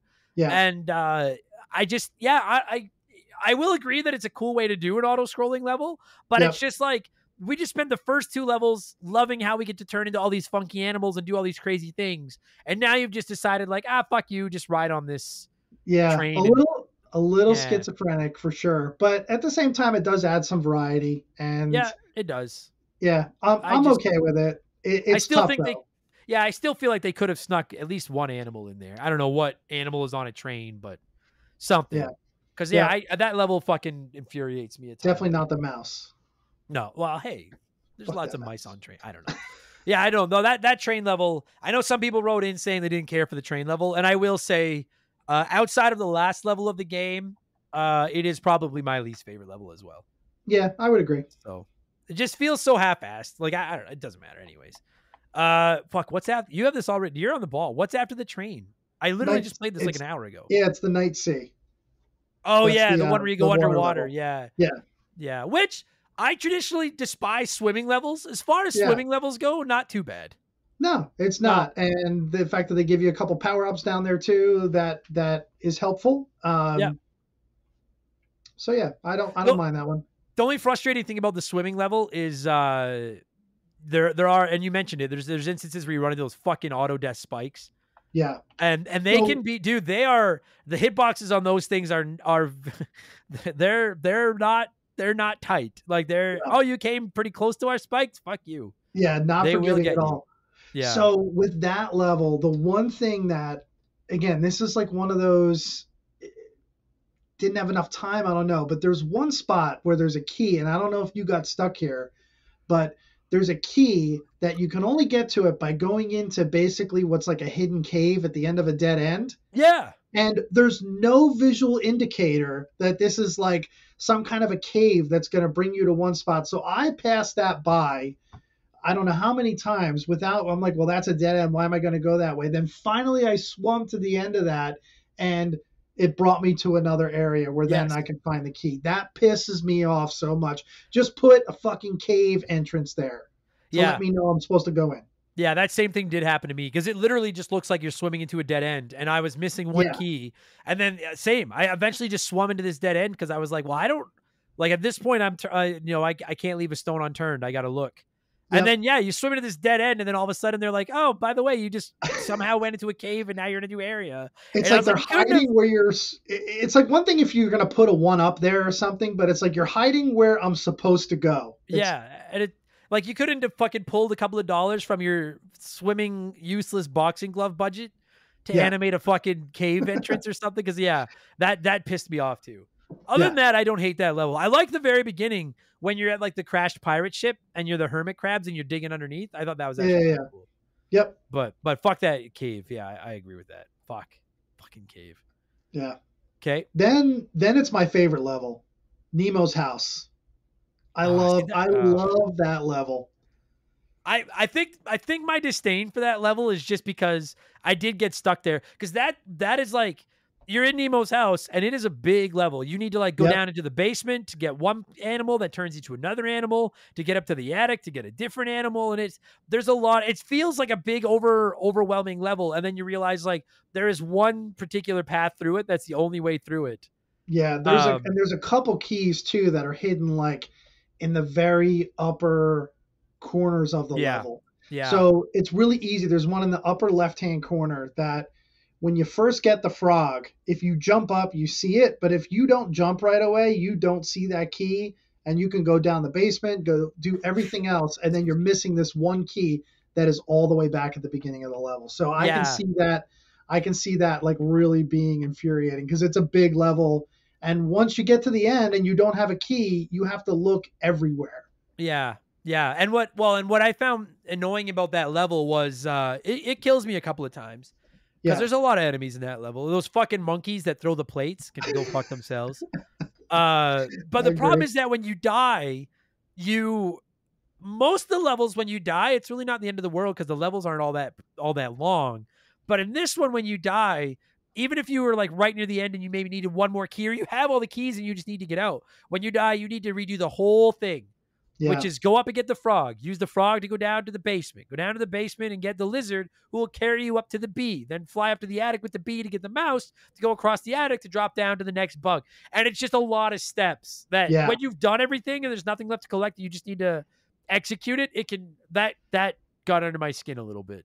But again, I thought they did such a great job of like, you're a kid in this house, and that idea of like being really small in the big house and like exploring every little area of it, and a Yeah. lot of detail that they put with different backgrounds, like the wood background and then stone backgrounds, and then you're in the basement in the attic. I just thought it was very creative, and a lot of feels like the most care went into that level in particular. I'll get on board with that. Definitely the deepest level of the game. Yeah, Yeah. I agree with. And again, like, I don't know. I feel like it's a stupid criticism when my criticism is that I died and now I have to do the level again. And it's like, Yeah. well, what the fuck did you think was going to happen, you handheld Yeah. bitch? Like, of course that's part of the game. Well, and some of the stuff is tough. Like it's really easy to die like 2/3 of the way through when you have the mouse and you're trekking back across and you have those birds dropping those eyeballs on you or whatever it is. Yes. Yes. And because the hitbox of the mallet sucks.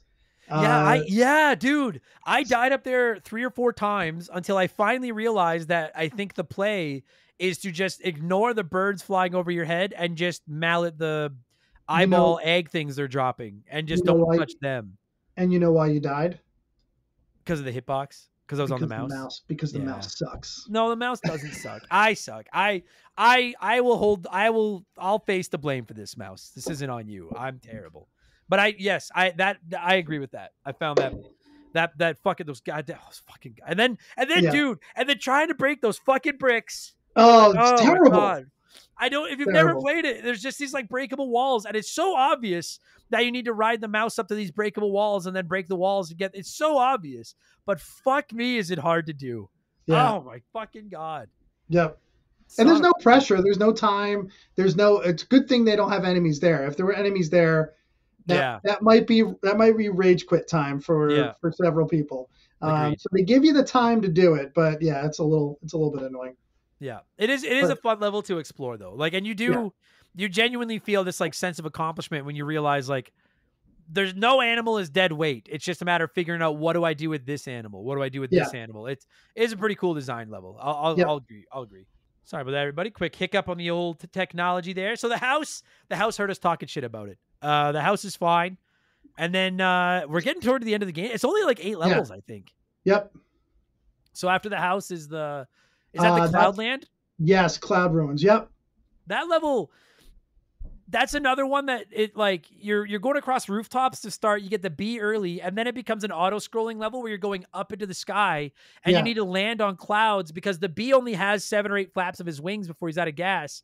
And if you fall through the bottom of the screen, you die. So you need to be going from cloud to cloud, trying to platform your way up. And I will say, as a platforming junkie, this is actually my favorite level in the game. Yeah, I thought they did that really well. And again, a little bit of a different gameplay from other spots where now, it's an auto scroll. Where they put the clouds, there's a lot of risk reward there. You can stop at every one. You later on realize you don't need to stop at every one.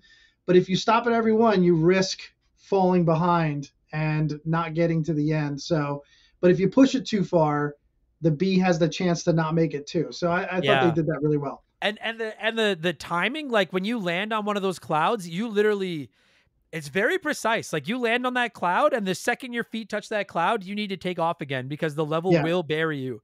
And so that was one that was actually surprisingly precise platforming, and I really enjoyed it. The only thing about that level that felt off was that the keys aren't hidden. You get to the end of the level, and then all the keys are just sitting there.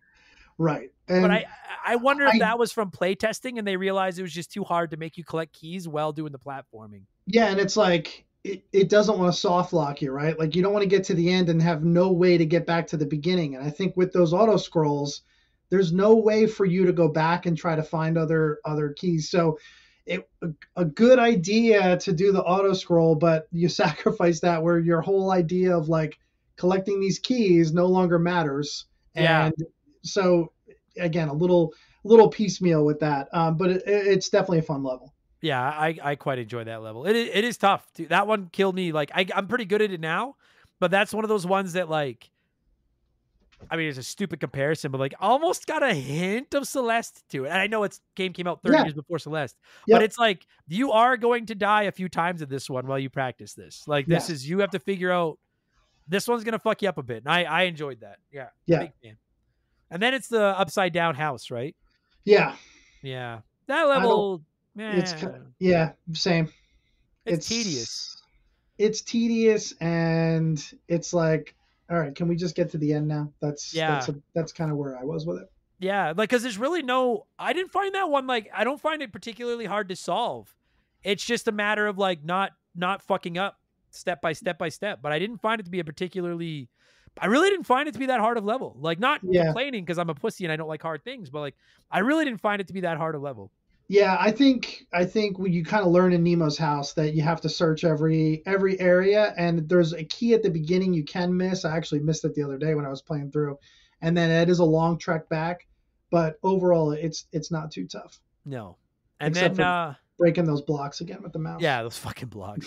And then all of a sudden we get like a story.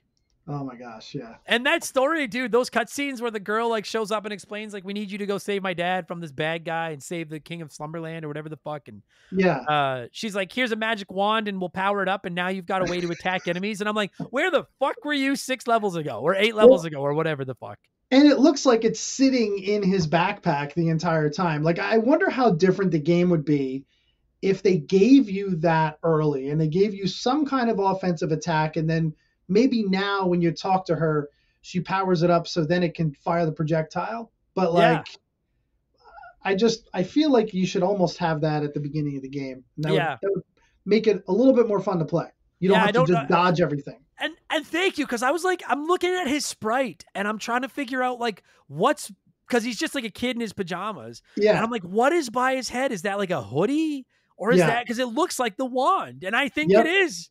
And the wand just doesn't work until she powers it up at the end of the fucking game. Yeah. So, and I love too, like, again, like the story, you play through these 7 levels and you make it to her. And then once you're there, she's like, oh yeah, that clown that we saw earlier, like, he was just here. He was just there to get you to come here because my dad's actually been kidnapped. And Nemo's just like, I don't think I can do that. I'm just a little kid. Like, I can't save a king. And she's like, oh, I have this morning star that will help you defeat him. And he's like, well, I don't know how the hell to use that. Like, what am I supposed to do? Who do you think I am? And she's like, don't worry, it's the land of dreams. I'll cast a spell on it so you can use it. Fuck, man. Fucking useless. God damn. And I don't know if this lines up with the movie, but like, it's definitely ridiculous. Yeah, it is. All of a sudden at the end of the game, hey kid, your only weapon has been a bag of candy. Here's a fucking magic wand that'll kill everything. Yeah, and then you get into this better than like poking holes in NES storylines. I mean, come on. And then you get to the final level. There's no keys to collect. You just have to fight some bosses and use the wand to like attack them. It shoots like projectiles at like a 45-degree angle toward the sky in front of you. Yeah. And I don't find the first half of this level too hard. You hop on the lizard and you dodge some fire and some spikes, and then you fight a weird penguin that sends his babies after you. Yeah, to get slaughtered. Yep. Yeah, and I really like that whole part. I beat it on like my second try. I didn't find that bad at all. Yeah. But then it sends you into what I presume are like the depths of hell.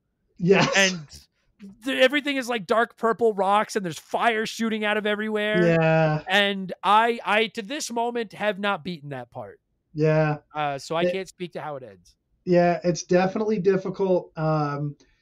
There's like a spot where you got to jump across with a lizard and get a frog, and there's all this fire coming at you from above, which earlier on, I guess you're supposed to learn that when you're on the lizard, that you can kind of duck into those like 1-unit spaces, and that allows you to get underneath the fire, even though the fire is definitely touching the top of Nemo's head.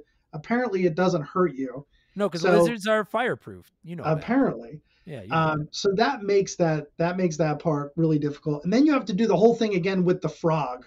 That's where it gets me, is because while you're trying to climb up this fucking area and not get touched by the fire, where you only have 3 hits and then you die. These stupid, I don't know what they are. They look like when you blow like a dead dandelion and all the seeds fly everywhere. That's what they are, but they have a sinister laughing face on them. And they just keep falling from the sky, and eventually they stop over you and come straight down at you. Yeah. And avoiding them, where the problem is, I get up there with the lizard, I jump to the part where the frog is, and then you have to leave the lizard to feed the frog candy. And by the time I get candy in the frog's mouth, those dandelion things have fallen from the sky and killed me. Yeah. So like you can bait there's like one you got to bait at the top. Like before you jump, you have to wait for one. You wait for him, you yeah. bait him down, and then you can make the jump and then be free of him. But Fuck. yeah, it's tough. And then you do that whole thing. You do that whole thing again with the frog, which is way more difficult because the frog won't move left to right. So getting through the fire is almost impossible. Yeah, because he has to like jump through the fucking fire, but when you jump, you hit the fire. And fuck. Yes. Yeah. And then I presume once you get through there, then you have to fight the final boss, the Nightmare King or whatever. So there's like two more bosses. So the next boss is like a stingray, which this thing is definitely difficult. Like the penguin's pretty easy. The stingray is really difficult because the thing starts flying across the screen extremely fast, and it's really tough to dodge him. You basically have to stay like right at the middle of the screen, and if he's coming at you, you can move either way, but it's totally RNG. Like there's no way to manipulate him to one side or the other. And then once he's done, he'll stop and then start throwing fire at you. That's when you can fire your projectile at him. Not a bullet sponge like the last boss, but it's not an easy fight. I think overall, like the second part of that level, the second part of Nightmare Land is the toughest part of the game. Okay. Yeah. I mean, I can't. It's the only part of the game I can't fucking beat. So you're not gonna get any goddamn argument from me. Fuck those goddamn dandelion fucking things. Yeah. Fuck. So then there's one more part to it. Again, it's kind of like a Wily level where you have like these three areas of it. So the last one's like a little bit of a final exam where you have to get a lizard. Same thing like with the last one. You get a lizard, then you go up to get a bee, and then the bee gets you to go to the last animal of the game, which of course is that fucking mouse. Yeah, mouse. And then you climb like the final cliff, and it's really cool actually when you climb that cliff because you know you're getting to the end. Because now the Nightmare King is like looking over you as you're going across like these last fire pits, which is not tough. And then you get to the final boss. That's cool. Which is the Nightmare King. So then, spoilers, when you beat it, like, does he wake up?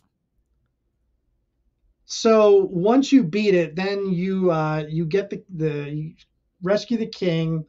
You have a conversation with the king. He's going to make you a prince and return you back to your home. And then the game basically ends with mom telling you to wake up. And it's very like Mario 2, the ending, where he's like looking out the window. And it's like, was this all a dream or was it not? I mean, you presume it was, but. I mean, it seemed obvious that it was going to be like, you know, these were all dreams and everything because it's literally the name of the fucking game. Yeah. But I was just curious if there was going to be like some twist where it was like, oh no, this was real life and real life is a dream and this is all a simulation. Yeah. And I mean, I think it leaves a little to interpretation there. So all right, I like it. It's pretty deep for a kid's game. It's pretty deep for sure. Good game, man. I have to say, like, I'm not. It's not a dig, but like you have been on me to do this game for the better part of half a decade. Yeah. And I finally have played it, and I've played it pretty religiously now for a few weeks.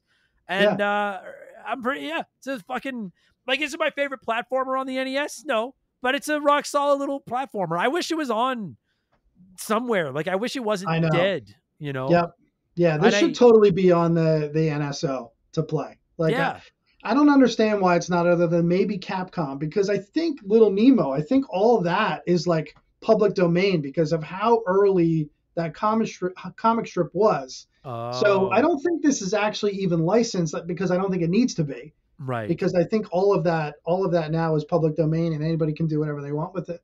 Right. There's actually like two, I don't know if I want to say remakes or sequels, but there's two Little Nemo games that have been in development for quite a while.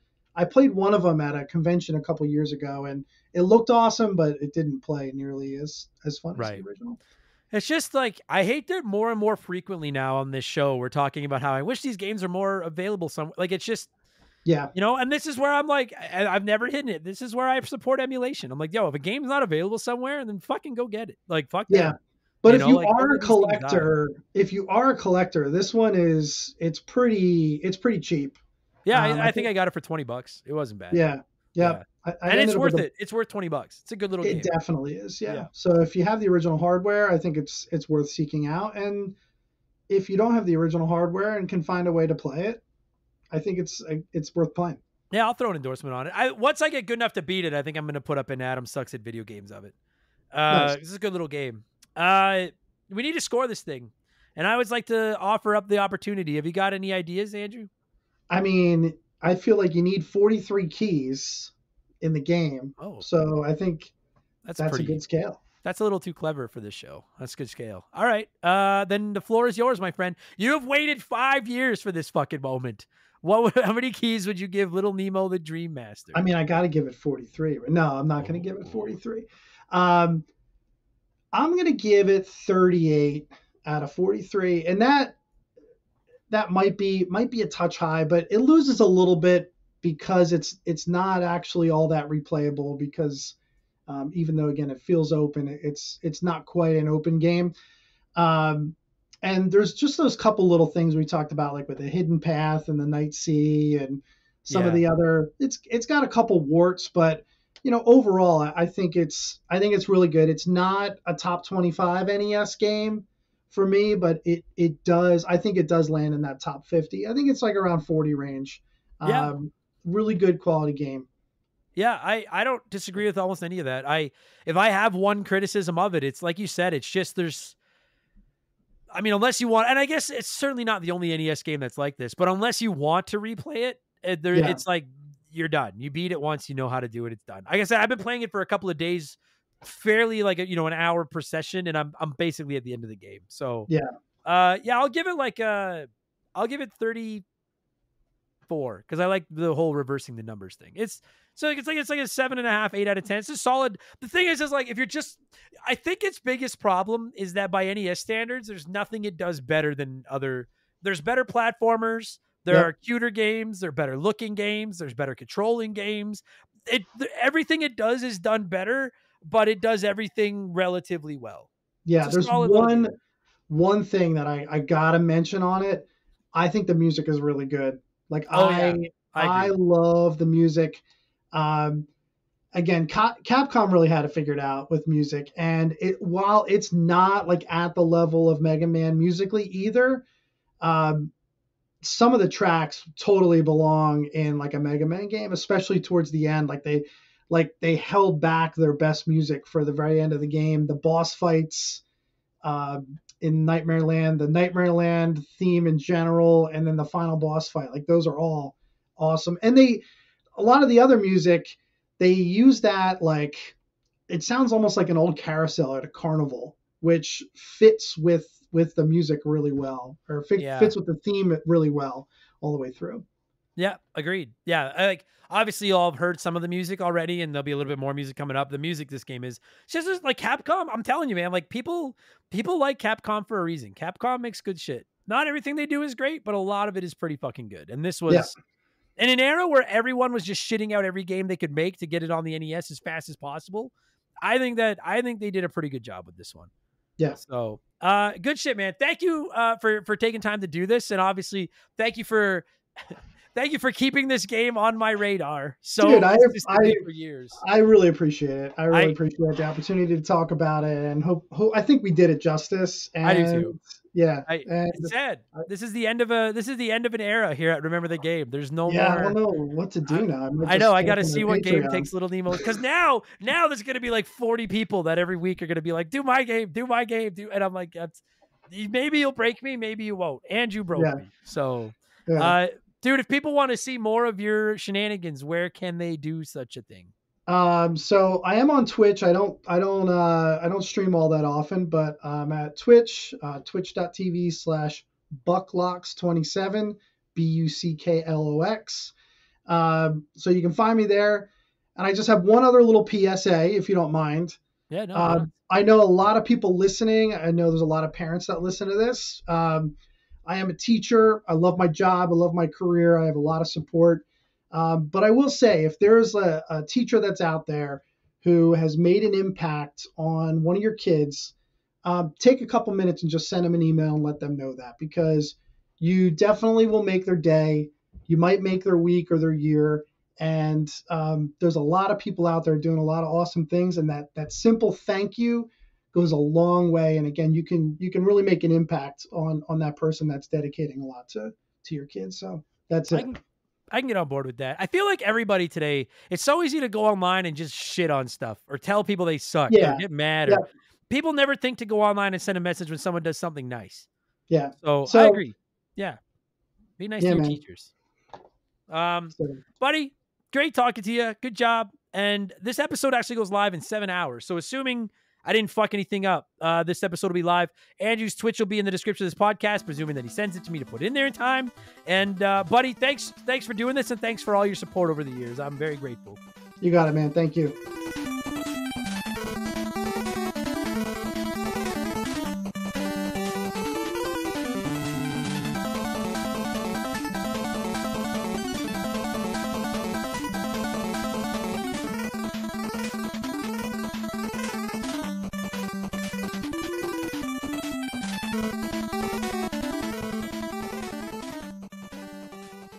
All right, that's going to do it for this week's episode. Andrew, thank you so much. Not only for giving me a call to talk Little Nemo, but for driving me fucking borderline crazy by asking me to cover it for 5+ years, and for getting me to finally play it, because it really is a fucking good game. I quite enjoy. I own a physical copy of it now, and it's staying right there on my shelf among all my childhood favorites, like Bart vs. the Space Mutants and Ninja Turtles and Mega Mans, etc. This is a really good little game that I hope eventually gets re-released somewhere so a bunch of you can play it, because it's pretty fucking solid. So Andrew, thank you for your for chatting with me, and of course to you, kind listener, for listening to this stupid show. Thank you so much for taking a chance on us. Whether you've been here since day one, or maybe this is your first Remember the Game, I appreciate it. I implore you to go back into the archives and check out the 300+ episodes waiting for you. There's something in there you'll like. And if you do like it, maybe leave us a nice review, would you? I don't know what they accomplished, but I'm supposed to ask for them. And if you really want to show us some love, maybe consider hopping over to the old Patreon box. Patreon.com/rememberthegame. Subscriptions start at just $3 a month. You get hundreds of bonus podcasts, all ad-free. You can add them to Spotify or most other podcast services, so you don't have to use the stupid Patreon app because it fucking sucks. And you help me pay for things that I like food and my dog's medicine. We will be back for all our patrons tomorrow with Expansion Pass 218. As of now, I don't know what it's going to be about, but that's up to the patrons to decide. And I'll be in Toronto this weekend telling jokes, so hopefully you're coming by the show to see me. And if not, we'll see you next week for a whole nother slab of podcasts. And also don't forget twitch.tv/rememberthegame. Come by and say hi. Oh, and we have merch sale, 20% off till the end of July. RememberTheGamePodcast.com. Use promo code Molly300. I'm going to thank a bunch of you and get the hell out of here. Thanks for listening, everybody, and I'll talk to you on the next one. Cheers, so long, goodbye. Remember the Game is brought to you by our Patreons. I could not puke up all the content I churn out every week without all of your support. The following people are at the senior executive vice president level or higher at patreon.com/rememberthegame, and as such, I am contractually obligated to thank you all as quickly as possible. So in alphabetical order, a huge thank you to Remember the Game Hall of Famer Slick Motherfucking Rick. A dude named Adam A.B. Killen, Aaron Lawson, Ace McGuy, Adam Blank still hasn't reviewed Mario Galaxy, Adam Blank's Evil Twins Doppelganger's clone, Adam Martinet, Adam's former assistant, A.J. McCurgy, Alex McIntyre, Alex R., Alex Ramos, Alexander Camps, Amazon Cheese Merchant, Andrew Wright, Andy Hudson, Angry Ticks, Archangel Otaku, A-Town, Atrio Wormwood, Beaver Boy, Beef Dingleberry, Beers of War, Benjamin Atkins, Big Daddy Randall, Big the Cat, Biddy, B-Cuz19, Blaine the Hoagie Man, Blobby Rogers, B Money, Brandon DeZeba, Brant Hewitt, Brian Richmond, Bula, Burt Macklin, Cam Nelly 23, Can't Destroy Her, Captain Steve N, Carbon Fiber Zombie, Cesar, Chaz Hammond, Chris Fleury, Chris Hill, There Is No Cake, Christian Gabriel, Christopher Britt, Chugger 22, Coda Blaze, Cody Richardson, Cody Thompson, Combo Chuck, Confused But Still Here, Crystal Lake Management, Dazarith, Dan Fuselman, Dan of Dissect That Film, Daniel, Darbles, Dar Skywalter, Dave McGee, Dave Thompson, David Schroeder, DBXJ, Decoy Man, Dead Boys on the Roof, Devin Collins, Diablo Spartan, Donnie the Dude, Walter, Doogie, Doug Dorn, Drugs, Ben MK, Earl, Elephant Calves, Elijah Burns, E-Man Trucker, Eric James, Eric Hopewell, Esteban Navarro, Fallen Snow Kiku, Fantasy Final, Fantasy Final, Fantasy Final, Faded Sufferance, Fill Up My Farts with Mouth. Ew. Flitty123, Frosty Bear, Frosty Feet 492, Fuzzy 99, General Fury, G9PSX, Gabe, Gluescapin, Gonzo for Sheriff, Graham Kennedy, Guy Who Does Things, Hegel Waffle, High Plays Drifter, Hitchy Poo, Holmes, I cancel my Netflix to afford the shout out, Itchy Nutsuru, Isaias, Jake Carter, Jameer Williams, James Clark, James O. Francesco, Jeff Bergeron, Jimothy, Jay Callahan, Jay Nasty 15, Joe Buck, Joe the Sandman, John M. Watkins, John Woodruff, Johnny from Virginia, John of the Adult Children Podcast, Juris Dr. Mario, Just a the Fish, Just Call Me Bob, Just Car Pranks, Justin Blair, there's a voice crack, K Yatch, Kevin Monroe, Kia Pup, Laces Out Dan, Leo, Leroy Westrich, Lil Buddy Fufu 89, Liquor Like Luigi, Lord Long, Ron Von Hugendom II, Lotus, Lucas Shaman, Lucas Valadez, Madam Nudsich, Makeshift Mellow Magic Money, Marcus Mendoza, Mark Sneed, Babanu, Matt Zeus, Maverick Marty, Max Lagru, Max Sandin, Mellow Yellow 8787, Mercury 869, Mike Maloney, Mr. Jabroni, Mizuru, Monstrous D. Boner, Morgan, Musty Beetle, My Left Nut, Nathan Tremblay, Nerdy Hybrid, Nick Creature, No One Cares, Nothing Can Possibly Go Wrong, Uroku Saki's Gardener, Phil Lencher, Fill Up My Mouth with Farts, Plow King, Postman, Put It in H, Quiet Place Queen, Radioactive Man, Randy Barrage, Rated Excellent, Robbie Air, Roger Starbucks Pool Cleaner, Rush's Dog Walker, Ryan Kinchin, Ryan Perry, Ryan Stemmerding, Ryan Whitcomb, S. Sabin, Sam Carpenter, Savage Boosh, Scary Terry, Scott Brooks, Scotty McGee, Shank the Rat-Faced Bastard, Shoeboxer, Sharonic, Sire of Sarah, Sleeper Hit, Sour Goat Face, Squeak Nuts, Squints, Standard Ass Brian, Steve Dalk, Stud Steel Smash, Super Cyan, Sephiroth, Super Jess, T-Bear 87, Tadpole, Tazelhoft, Ted Explosion, The Big Deal, The Keegs, The Fletchman, Theodore, The Supreme, Chosarizo, Thomas Childs, Thomas Edward Houlihan III, Thomas Smith, Timmy the Exuberant Turtle, Timothy Sabrinsky, Titan 420, Toby OP, Travis Sanders, Triple, Tyler Bauer, VOS Rager, Works For Me, Wilco, Wimp 15, Wolfgang Darren, Wolf Magic 21, Wyatt the Surgeon Who's Not a Surgeon Row, X Maverick X, Yes It's True, This Man Has No Dick, Youngster TK, Zach Shepard, Zamatos, Zane Donovan, Zonko 504, and Z-Train 22. That's a fucking rock solid batch of shout outs right there. All right, guys, I'm going to go watch Game 7 of the Stanley Cup Finals. I hope you all enjoyed it. By the time this went out, it's already over. Thank you so much for the support, and I will talk to y'all in the next one. Cheers, so long, goodbye.